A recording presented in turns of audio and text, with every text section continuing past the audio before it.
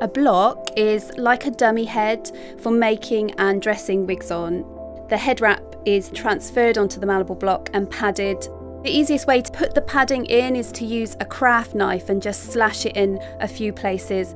We use a variety of padding. I'm using toy stuffing.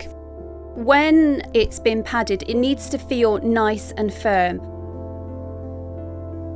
I'm marking in the seam lines for my foundation so I know where each section of lace is going to go. The lace mesh is the fabric we make the foundation from and that we knot the hair into. It has hexagon-shaped holes allowing us to knot on different bars to create natural movement and lift.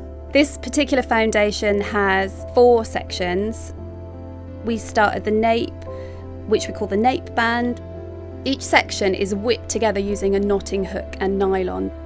Whipping is a bit like crocheting. You insert the hook through the 2 separate sections, you loop the nylon, catch it with the hook, make a knot, repeat, and keep going until it's done.